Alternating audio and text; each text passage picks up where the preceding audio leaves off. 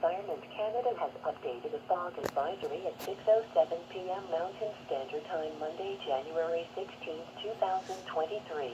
A fog advisory is continued for Lac Saint, Anne County near Onoway and Lac Saint, and Parkland County near Spruce Grove and Stony Plain, Sturgeon County near Riviere de Berry and Villeneuve, Sturgeon County near Legal and Mearns, Sturgeon County near Morinville, Wilmer, and Big Lake in Leduc County near Kelmar and Devon.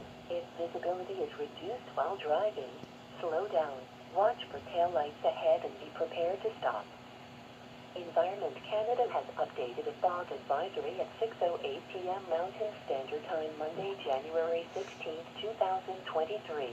A fog advisory is continued for City of Edmonton, St. Albert, Sherwood Park, Sturgeon County near Barnacourt, Gibbons, and Namao, Sturgeon County near Redwater, Fort Saskatchewan and northern Strathcona County, Elk Island Net Park, Leduc County near Leduc, Vermont and Kavanaugh, Leduc County near New Sarepta and Rolling View, Strathcona County near Ardrossan and Cooking Lake, Beaver County near Tofield and Camrose County near Hay Lakes and Miquelon Lake Prob Park. If visibility is reduced while driving, slow down, watch for taillights ahead and be prepared to stop.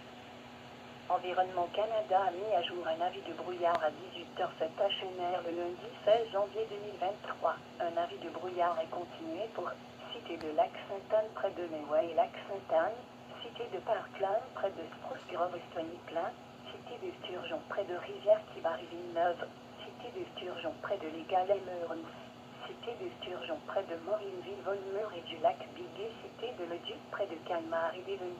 Si la visibilité est réduite alors que vous conduisez, ralentissez, surveillez les feux arrière des véhicules devant vous et soyez prêts à arrêter.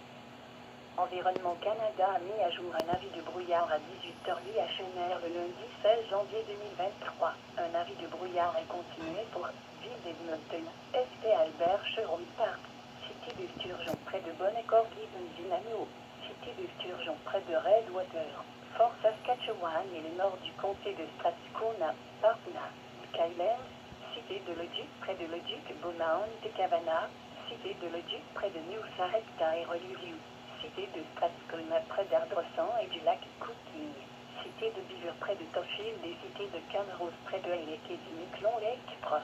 Park. Si la visibilité est réduite alors que vous conduisez, ralentissez, surveillez les feux arrière des véhicules devant vous et soyez prêts à arrêter. Forecast.